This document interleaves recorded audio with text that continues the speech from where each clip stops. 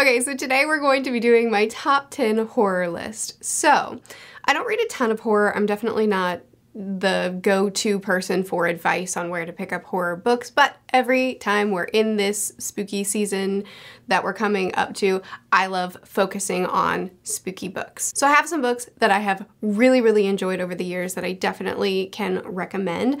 I have at the beginning of this list, the first 5 I believe are going to be like proper spooky, creepy, unsettling books, and then the next 5 will be more low-key if you're easily spooked and want something a little bit more chill. That's what the second half of the list is. And then I'm gonna end this list on, I think, 5, again, books that are on my TBR for this October. So if you're looking for something to read, these are 10 books that I have loved and definitely recommend. And then I think 5, I should have been more organized, but I'm not starting over, that I plan to read.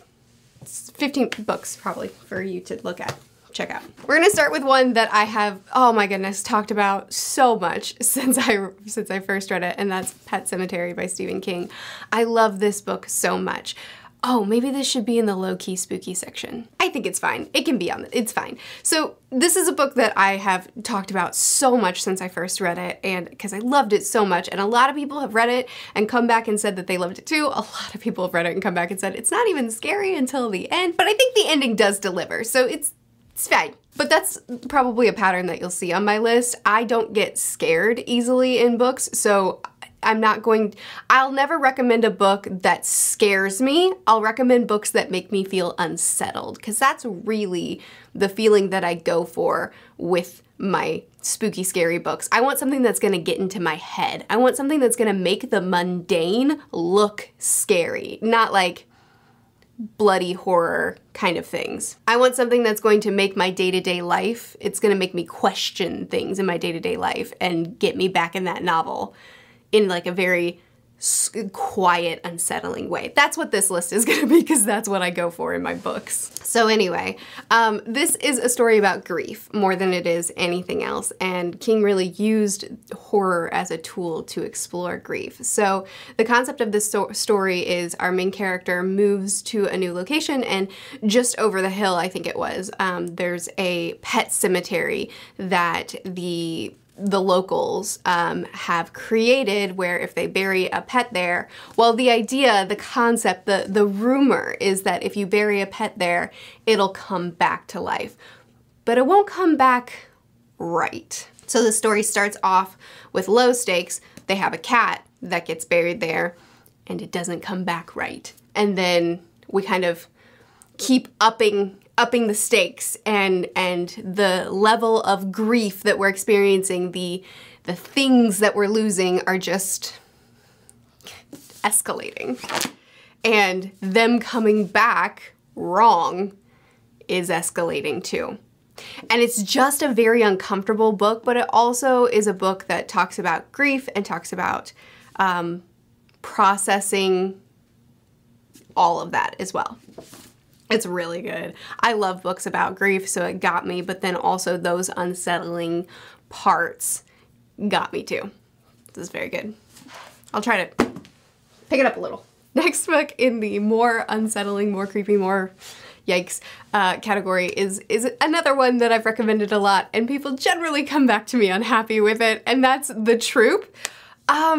Yeah, so this is a story about a group of Boy Scouts that get stranded on an island, and on this island there are these worms, and if you get a cut in your body, if you get any sort of, if there's any sort of exposure like a cut, then those worms can and will get inside of your body, and they will eat and eat and eat and multiply and multiply and multiply until you're essentially taken over. You get this insatiable hunger that takes over your very being, and you will turn on people to get to them, to kill them, to eat them. So it's like, it's this parasite so what I enjoyed about this, there's a lot of stuff in this book that's really twisted and messed up and terrible, and a lot of very disturbing scenes. It's definitely body horror. But what I loved about the book is is just the tension of, one, what are we gonna do? We're this group of Boy Scouts that are loyal to each other, that love each other. We're a bunch of kids, and there's one adult. And, you know, we wanna take care of each other, but what do we do when one of us gets into a fight with another and has bloody knuckles? What do we do when one of us is potentially infected or will very likely become infected soon? What do we do then? What do we do when one of our people is probably infected, but isn't to the point of being violent yet? And that whole dynamic among them was fascinating to me. There are, I think, 3 scenes of animal brutality that are pretty rough, so know that going in, but I just skimmed those, and the meat of the story, the main thing that the story was doing, I don't know, it got me. I liked it. Next up, more weird stuff. Am I just really into weird stuff? Uzumaki. So this Uzumaki, this is a manga. This is a story, it's also body horror. It's about this town that has been infected by spirals. So that sounds weird, but it starts off very minor and just kind of escalates. So basically, there are these spirals in the town, and you'll find that there are spirals everywhere. It could be, you could see a spiral in the pattern of, you know, a snail shell, or in a piece of pottery. There's a spiral that is there. Or it can escalate to the point of, like, there's a spiral in your inner ear, and if you see an anatomy chart, you know, and so the idea is, if you see a spiral, then you kind of get trapped, your mind gets trapped in the spiral, and you go insane. You lose it. And it's just weird. It's just a weird story, man. But it's a collection, it reads like a collection of short stories, and it goes all around this town, seeing the different ways that spirals are affecting the people in the town. But there's also this added element that if you try to leave town, then you get stuck in the spiral and it brings you back. And so it's like, it's this collection of people all around town that are being affected by the spirals in different ways. Some ways are really, really cool. And then there's also these main characters that are consistently coming up, and when all the stories kind of come together at the end, and it turns into not a collection of short stories, but a cohesive story that comes together. I also read Tomie.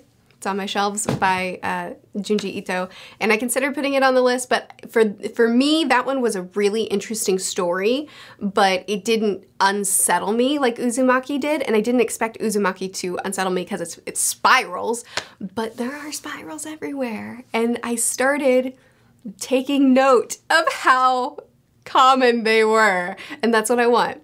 That's what I want. Speaking of that kind of effect, another book that did this to me that I loved, more of a traditional horror, is The Haunting of Hill House. So again, the kind of books that I tend to like are the very slow-paced, slow escalation, and that's definitely what this is. So this is a story about a group of people that got called to this house. Gosh, I'm trying to remember the setup exactly. I think somebody died maybe, and then all these people got called here. None of them really knew exactly why they were being brought in or how they were all connected, but it doesn't matter. It's this house that is believed to be haunted, and the town, everybody in town, if you interact with someone in town, then they are, like, they're aware that that house is wrong.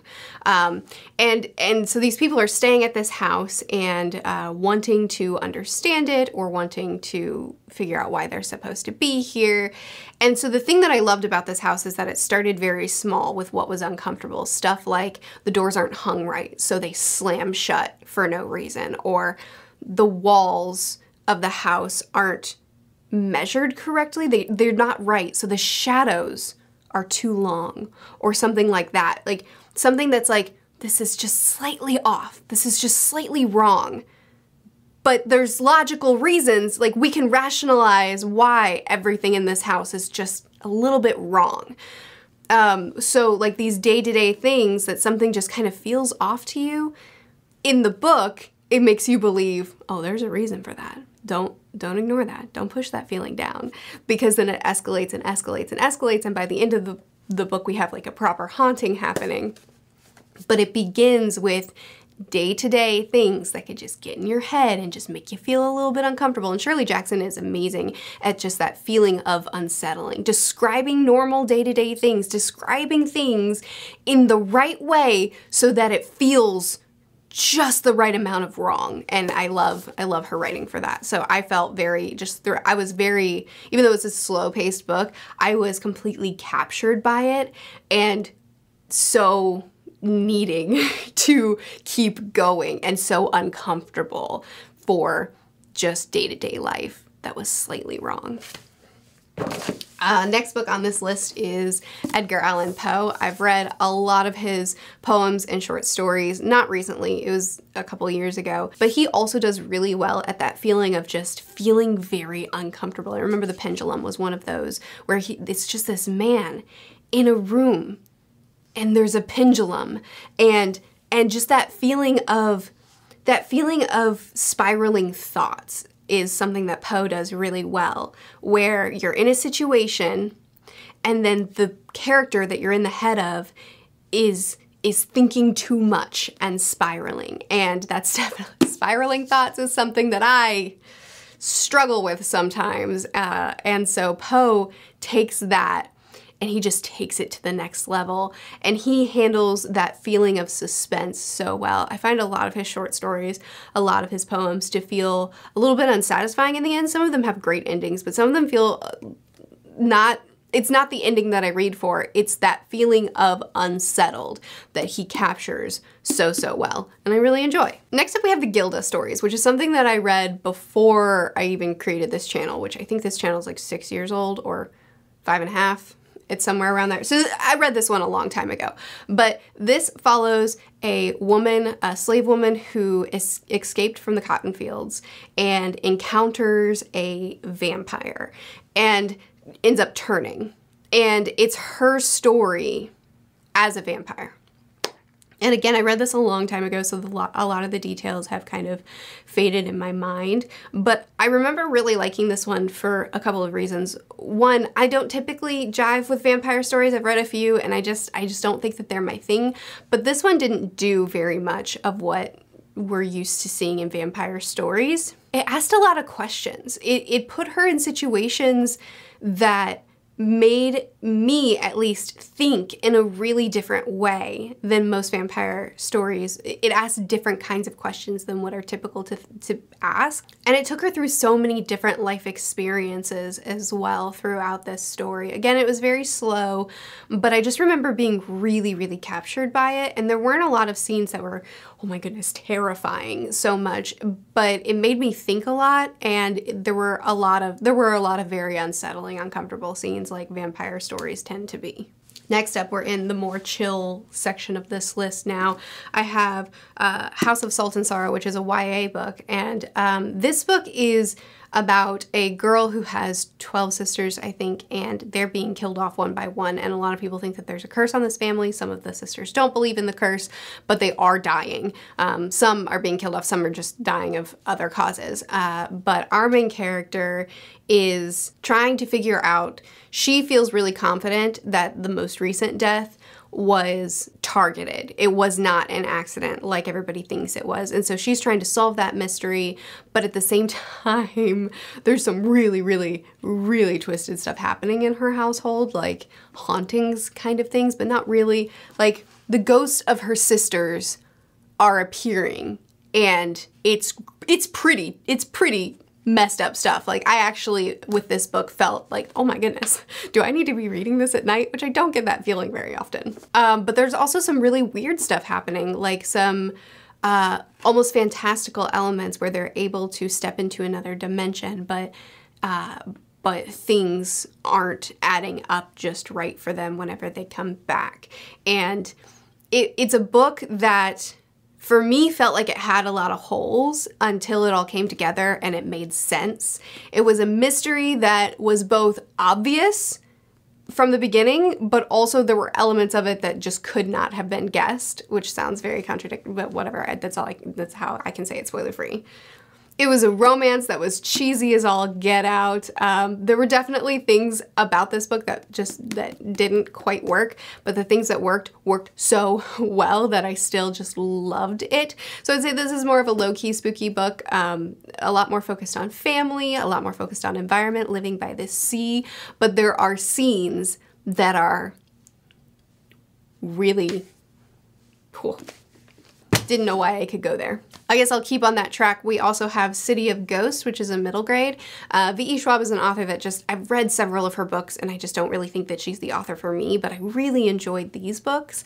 It's middle grade, so again, you're not gonna get like intense horror, but it's this girl, her parents are ghost hunters, but they're bad at it, but she can see ghosts and her best friend is a ghost. So her parents travel all around the world looking for hauntings and trying to like prove ghosts exist, trying to interact with them, and she's just along for the ride and also, without telling them, sees ghosts all the time. And this one, again, really wasn't very spooky. It had some spooky scenes, but if you're super sensitive to spooky stuff but still want the spooky vibes in October, this is a great one for that. I think that it was well written. I really liked our main character. I liked our best friend. There were definitely some scenes that were, you know, in that vibe of, oh man, what's going on right now? But generally it was just like a nice story with some spook. And we're gonna end this list on a couple of classics, even though we've already talked about a couple of classics. But again, on the theme of things that are not too spooky, I have Frankenstein, which again, a lot of people say is boring, but I really liked, again, the conversations that were had in it, and I think that there were definitely some very clearly, I mean, it's more of a sci-fi book, I guess, but there's a reason it's considered horror. There were some horror scenes, but I enjoyed the story itself and the conversations that were being had. And then those scenes were just really brought it over the top. I don't think you need to tell me I don't think you need me to tell you what Frankenstein is about.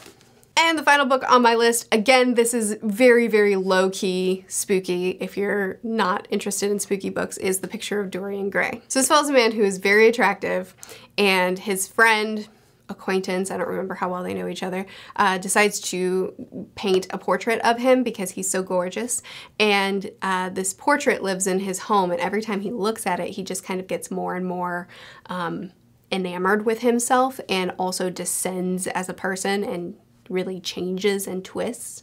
And the progression of his character and his obsession with himself and with this portrait is a very, again, slow story, but it's also so short that it's still such a fast read. And for me, I found the unraveling of this character really interesting to read, and the climax of the story I just really loved. So it's another low-key horror that you could read. So that's my list, 5 proper, unsettling, disturbing, what are we doing here kind of books, and then 5 that are more chill.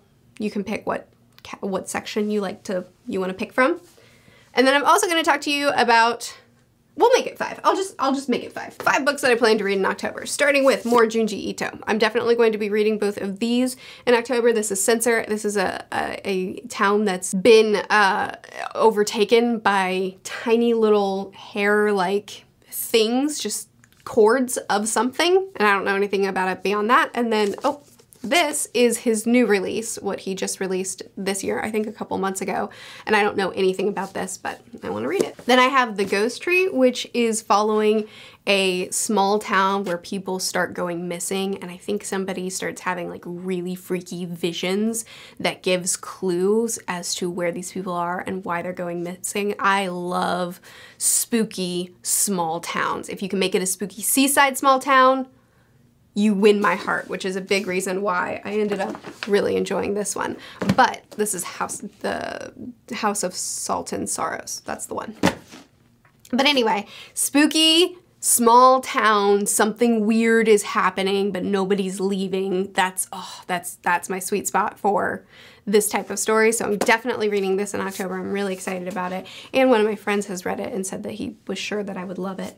Next book I have is The Drowning Woods, which is a book set in Wales following a girl who is, I think, the last living water diviner. And so it's like this town that has been cursed or has been plagued by someone, and Mur, our main character, is tasked to go and kill the prince, I'm pretty sure. I tend to like to not know too much about books going in. But her task, her goal, is to go kill or destroy the magical well that keeps the prince's lands safe. So, I don't know, I really like water magic. I've mentioned that in a recent video, and since then I've gotten a couple of recommendations of books that are where the magic is based around water, controlling water, or protecting water, or that sort of thing. So there's been a couple of books that have cropped up in my interest, and I'm pretty sure that this book is supposed to be a little bit spooky and settling. I could be really wrong about that actually, but I plan on reading it in October. And the last book that I'm definitely planning on reading in October is The Fledgling, which is another vampire novel. And again, I've read several like classic, well-loved, I'm gonna be mad at you if you don't like this, vampire books, and I just tend to not love them. But Octavia E. Butler is an author that I've read a few books by now, and each time even if I don't love the book, she does things in such a different way than I'm used to seeing. And she usually has some really amazing conversations in her books, which is something that I just really, really like with what I read. And The Fledgling is a vampire novel. It's about, I think, a 7-year-old girl who realizes that she's actually an old vampire and her memories and her life have been stolen from her. So she starts uncovering that and also wrestling with the fact that she's not really human. So I don't know. If I'm gonna read a vampire book again, and when I've pretty much decided these aren't the books for me, I think Octavia E. Butler is my best shot at actually really, really loving it. So there you go. 5 books that are proper spooky, weird, at least for me, they made me very unsettled. 5 books that are more chill, and then 5 books that I plan to read this October. Hopefully in this video you have found something to pique your interest. They'll all be linked in the description. Let me know what your favorite horror books are so that I can have more stuff to check out. I post videos every Monday, Wednesday, Friday here, Tuesdays and Thursdays on the second channel. I'll see you again soon. Bye.